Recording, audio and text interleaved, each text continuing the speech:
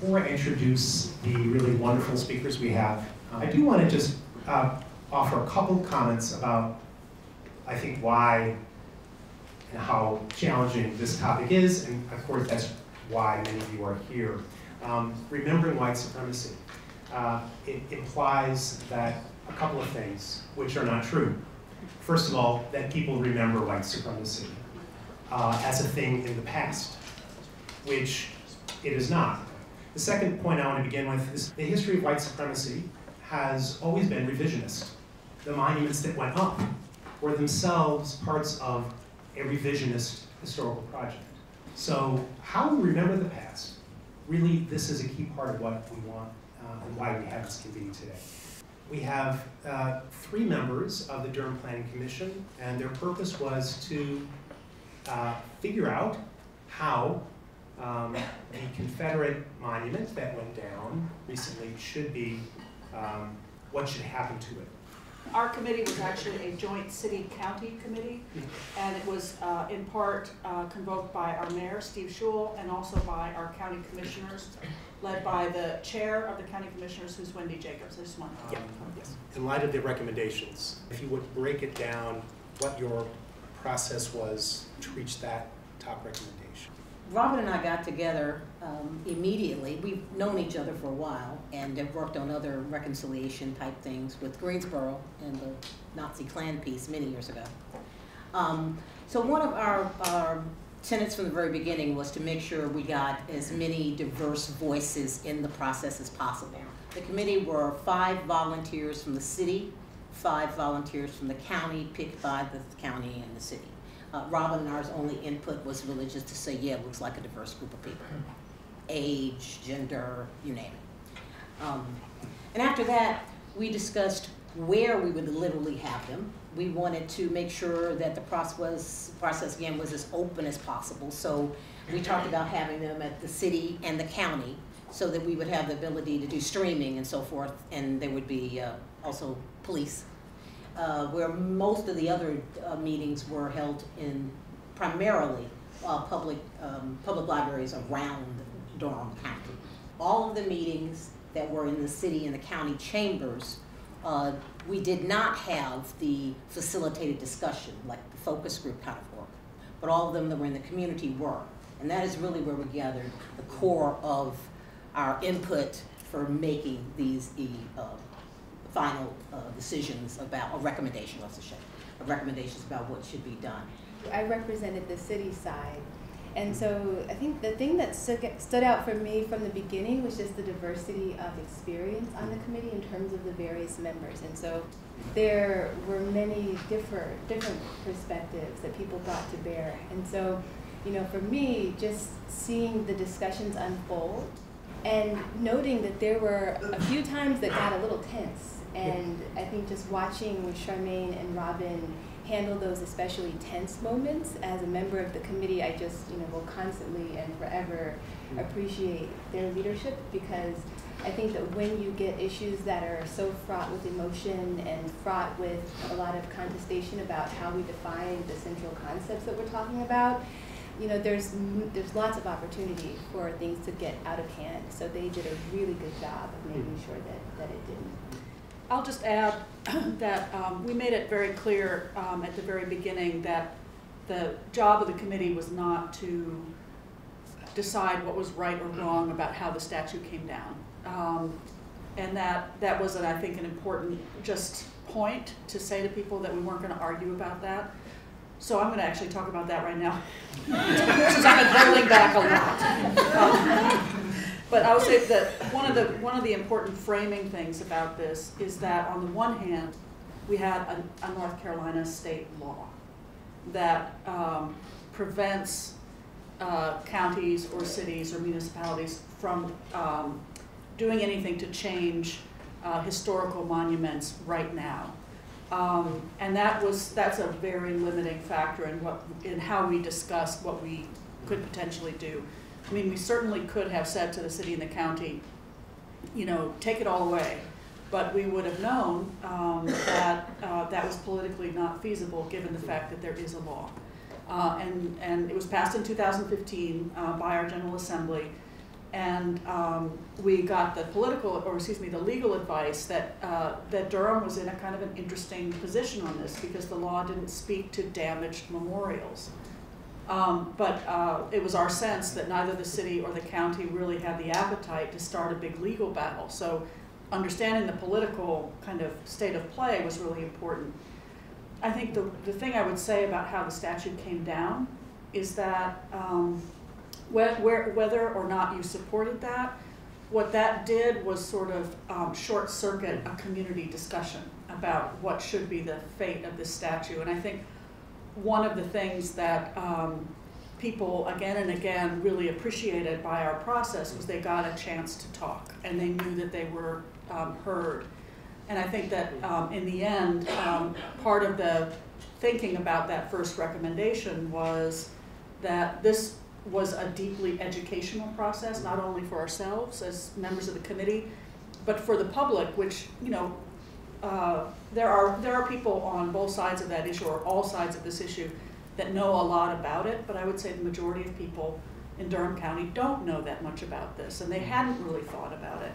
And the removal of the statue, again, regardless of what you think about that, did give us a great opportunity to open up some of these issues and to really have a public discussion that was then, I think, hopefully helpful. I want to hear a little bit more about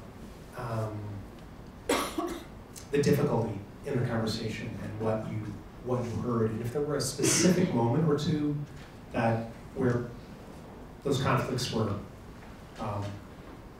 visible and vivid, and maybe describe one of them and how you felt, as well as what you learned. I think we all have stories of sitting at various tables during the various discussions where there were moments you wanted to cringe at some of the things people would say.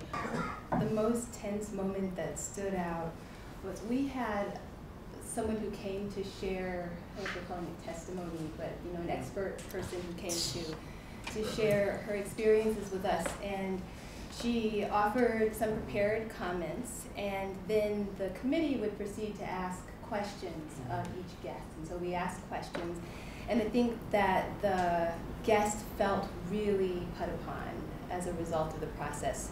I don't know that this is the type of reaction that she was used to getting from her prepared comments. And so it was really interesting in the aftermath of that discussion to see how various groups interpreted it.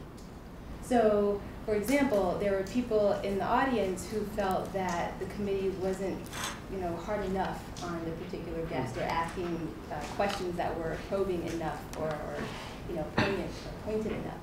And then you had people online who were making comments about how biased we all were and how inappropriate this was. And you know, then there was a blogger somewhere else, you know, commenting on how the committee really had failed its duty in inviting that particular guest and asking those softball questions. So it was really interesting, you know, how political that interpretation could be and was throughout the process. We happened to be at the South Library, which is near Highway 55 and 54 on Old Fayetteville Road. And whenever we would go into the libraries, Robin and I would just make sure we would tell security that was there, you know, who we were, and that this might be, you know, very passionate or just in case. I saw a young man come in, a young white man come in, and he had on a shirt that had a small Confederate flag on the shirt. Okay, no problem. Then I actually saw him turn around when I was speaking and sit down, and he had a bigger one on the back of his shirt. And it said, you know, the classic, it's not about race, it's about heritage. Okay, no problem. So we started the process of breaking into our facilitated discussions. I think that night we had about 5 different tables, about 10 people each table, something of that nature. And this young man proceeded to pull something out of his pocket. I was a little concerned about the pocket issue, but it was not a gun. It was not a weapon at all, thank goodness. It was a small wooden piece, which he set on the table, and we then figured out there was a small Confederate flag to come to sit in the base, you know, about 6 inches. People were already mumbling about the shirt. What he said to me, which was actually funny at the end of the day, but I couldn't laugh either. I have this here representing the black soldiers during the Confederacy. That's very nice. I said, well, no one else at the table has any other remembrances, so we need for your remembrance to be put away. And we still would love for you to stay and have discussion. He got mad, gonna report you, blah. I asked him 3 times. I said, okay, well, now I've asked you nicely 3 times. You've left me no choice but to go get security. Okay. I go get security. The good part was they convinced him after about 15, 20 minutes to put it in his car. He came back and went on with the entire facilitated discussion. This is actually speaks to the experiential part that you just have raised, but how did your views of the monument change? And did they? I think it was the second meeting that we had when we had Fitz Brundage come, who's a UNC history professor who's done a lot of work on this.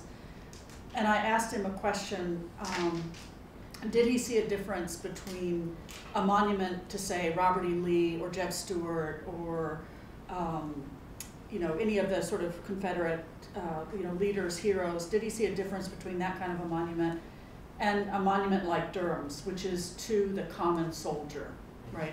And is there, when you're talking about these monuments representing white supremacy, is there a sort of gradation of difference? And he said no, but that really stuck with me because I kind of kept thinking, well, wait a second,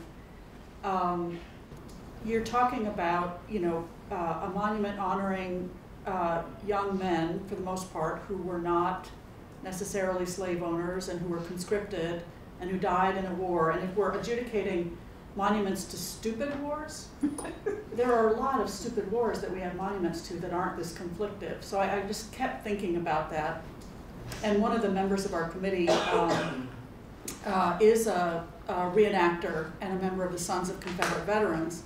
He and his unit will be called by the Department of Transportation in North Carolina to come to recover the remains of soldiers if there are building projects, say a highway or a building or whatever, and that they will go in their reenactment uniforms, and sometimes they'll be mixed units, Confederate and Union reenactors, and they'll go and actually recover the remains of these young men and reinter them in another place. And I realized that connection to the dead is something that I have not felt, but that he felt very strongly because he literally goes to these places and takes these remains with his colleagues and then reburies them with some sort of, sense of reverence and honor. And I guess that shifted my thinking, not about the white supremacy part of the monument, but about how some people feel about the monument. And I think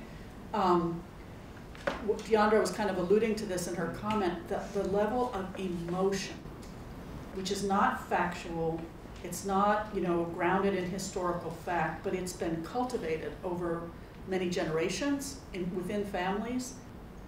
People came with an enormous amount of emotion on, again, on all sides of this, that really wasn't something that you could argue against with facts.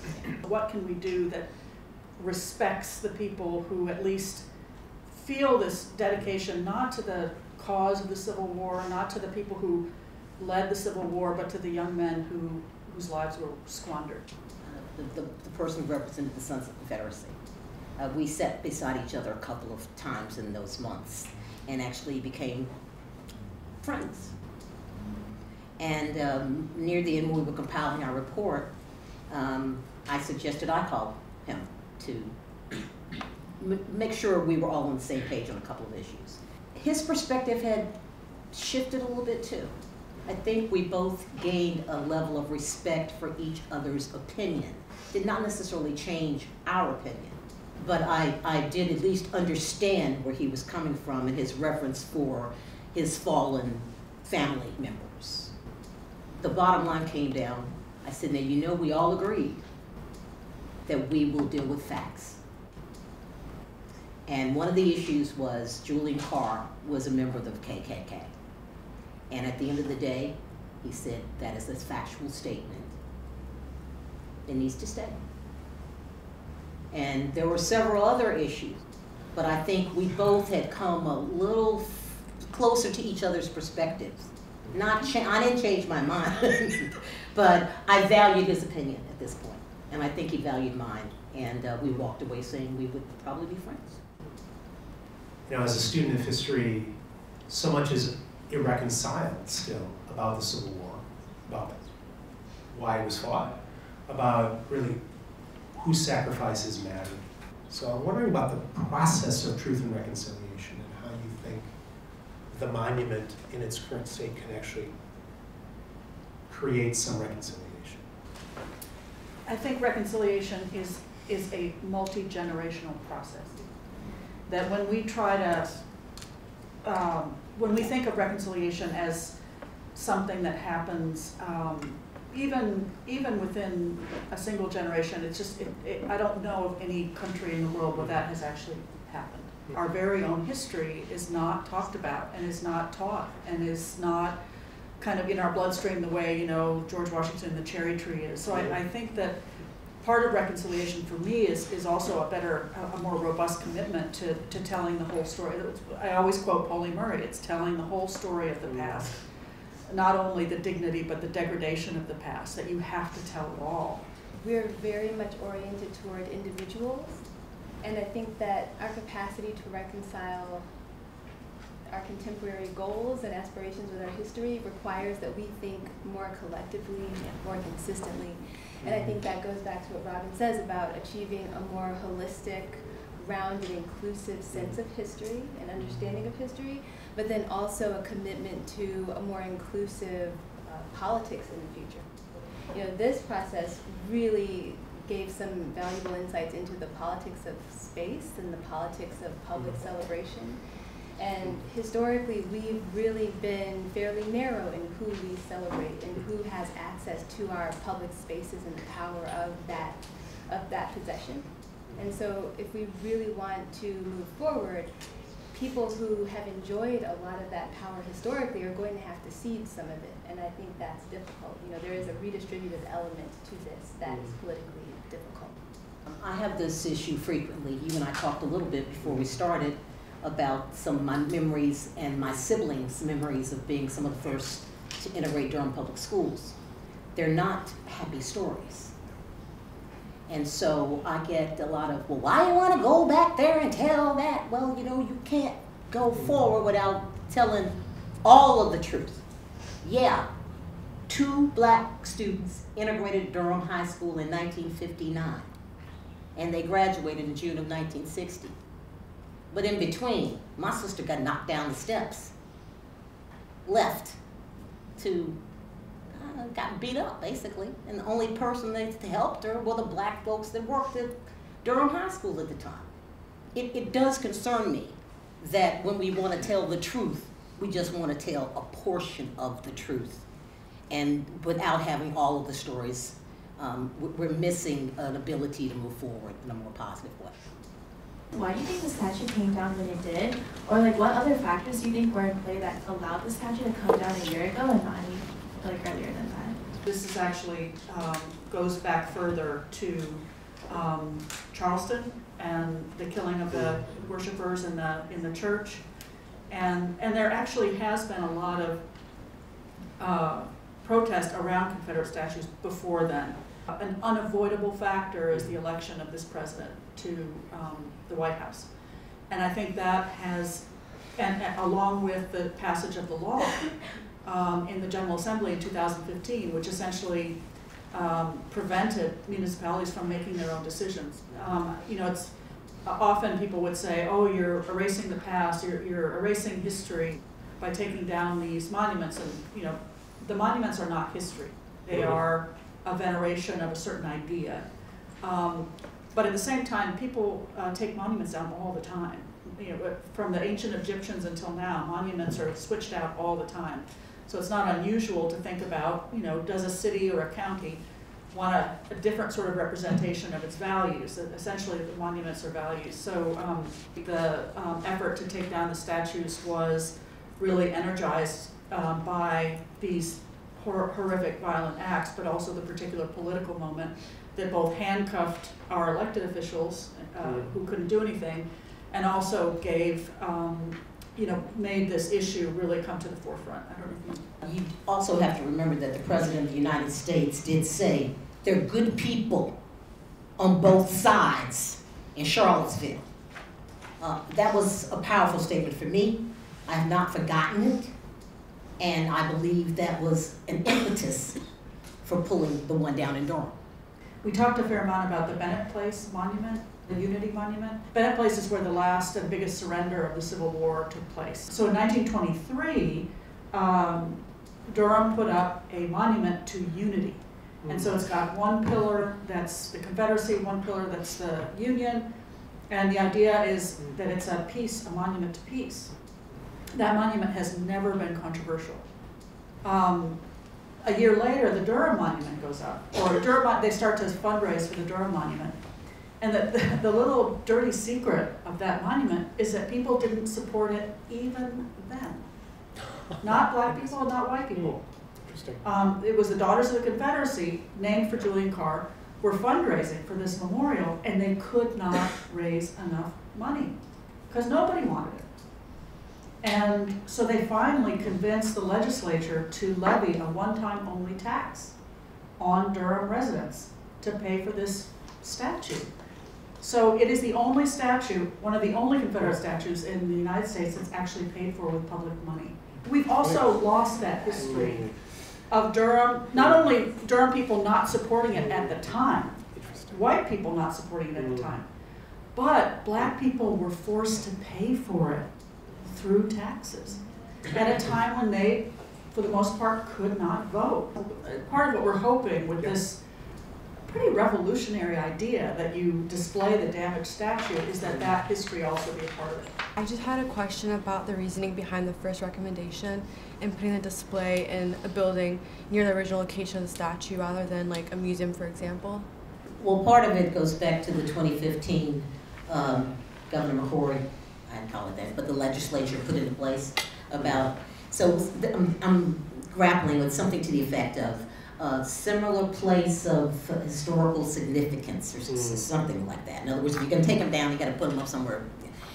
In front of a courthouse, how do you duplicate that, really? You know, it's similar. Part of our point is that we see him in the state he's in now and how and why he was brought down. The same way we're leaving the base and we contextualize that and say how that got there. So I was wondering what the committee was doing or thinking about doing in terms of decreasing the apathy towards the problem and bringing in more people who previously were like, this is not my problem, this may not be my problem because I don't live here originally or because it's not going to affect me in my personal life, to just kind of get everyone to feel the same emotion as the people who are going to the committee meetings, going to protesting and all that stuff. I don't know. I mean, I think that that's a challenge. Yeah. To get people to care. And I think, you know, I hope that, you know, people, you know, if they want to come to see the statue in a new location, if it's there. One of the recommendations that's not up here is that we also recommended that the county and city add, because we can't do anything about the base right now because of the law. So what we advocated is that our public officials add another installation that would be to Union veterans. This was a Union area, the Piedmont. So many young men, instead of joining the Confederacy, joined the Union, and in particular African-American fighters, even Northerners who then moved to North Carolina. And then we would have a third pillar that would be to enslave people, to say, look, they were also part of this story, part of this history. And I think the fourth one we wanted was to women and children who suffered during the war. So the idea would be to expand the way we talk about the Civil War. But your question about how we get people engaged in this is a hard one. Just to add to that but we did have great involvement in all of our meetings. I'm not sure if we had as many young people as we would have liked. What do you do when it's like emotions versus fact? Do you continue to separate the two? Do you try to reconcile them, mix them together? How do you approach it? I feel like I tend to operate less in emotions, and that gets me in trouble. Because sometimes, especially when we're talking about history and issues that are politically sensitive, you know, you could be just, you know, rattling off what you think is rational and factual. and really stumble into something that is, on the border, if not completely disrespectful, because you're not being careful of people's feelings and emotions about things. So I think for me, just understanding sort of where you tend to operate and being mindful of what you might need to do to approach those types of conversations in a way that's generative. And so for me, that's being more in tune to the other people in the room and to their emotions, and to do more listening. In the era of fake news and alternative facts, what role does truth play, especially when you need to take into account people's perceptions? So if there is one thing that is truth, perception is relative, but it doesn't matter, like the truth is the truth. But now we're living in a country where truth is relative to whoever's consuming it. So how do you go about looking at issues like white supremacy and Confederate statues and racial bias and institutional racism and things of that nature, when you can have 400 million different perceptions of what that actually is? That was one of the biggest challenges of engaging in these discussions over the last few months, because people came to the table. I think many people already had a bit of, there was a bit of a guard up, or maybe a chip on some shoulders, because they felt like they were already misunderstood going into the conversations. And their version of the facts was very different from what they expected to encounter within the context of our conversations. Beyond much of what I've learned throughout this process, it's been just this real disappointment with how I was taught history in the early years. And part of it is, when you sit and you actually read through the congressional record and you read through actual speeches and you understand what really was going on back in 1865, and you compare that to some of what people come to the table thinking based on discussions within a family or family lore. And so I think that one way to achieve that is, of course, to strengthen how we teach civics and history, but then also to provide people with opportunities as early as possible to dialogue with people who are completely different from them. Because I feel like there's sort of a give and take there, where maybe you would have to question what you've received, the sort of received wisdom from your family, from the people you trust the most, who you started your life with. And it might be easier to do that if you have deep relationships with people who are bringing different histories to bear to those discussions. So I don't think this will be easy. I think that to get people on the same page in terms of what quote-unquote truth is tough. I think in the context of our discussions with the committee, the things that we tried to do was to provide as much evidence as possible and to provide as much insight from experts as possible. And I think that was what sort of carried the day in this particular instance. But in terms of the broader objective of moving toward a shared truth, I think it'll take just a lot of evidence and a lot of reshaping how we teach and treat history. How much did Durham being a liberal hub play into this? How would you guys think it would have looked if you were in a more rural area of North Carolina? And then last question, would these recommendations look different? A rural community versus an urban community like this, I think it'd be very, very different. Having lived in rural communities, basic things such as, we talked about having them in a variety of locations. Physically getting people to a destination would have been more problematic. It's like you have a school bus or something, okay? Same kind of thing. Access to Wi-Fi and streaming, that would have been an issue in many, many rural communities. So I think it would have been a really different process. I think we would have had to think a little bit harder because geographically, in a rural community, that is part of the problem, getting people to and from a destination, okay? Because there is no public transportation. All right. And because we are, I'll take your word for it, slightly liberal here in Durham, we did get a lot of diverse voices. But I'll say, I think the diversity, a lot of it came not just race, but age. I did see that the older or the younger, there was definitely diverging perspectives within age, as opposed to gender, or as opposed to some other concerns. Okay, so having the difference between urban and rural, I don't know if we would have ever come to all of these decisions. I think it would have been, we wouldn't have gotten the diverse voices. I'm not sure we would have even had the level of participation at the variety of meetings. Again, I've worked in rural communities, so I know some of the concerns that are there.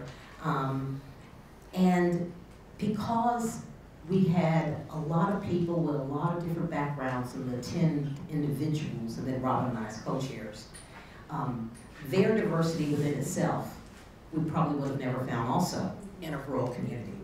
Let me thank you for your questions, your comments, your reflections, and especially thank Charmaine, Deondra, and Robin for their wisdom, experience. Thanks so much.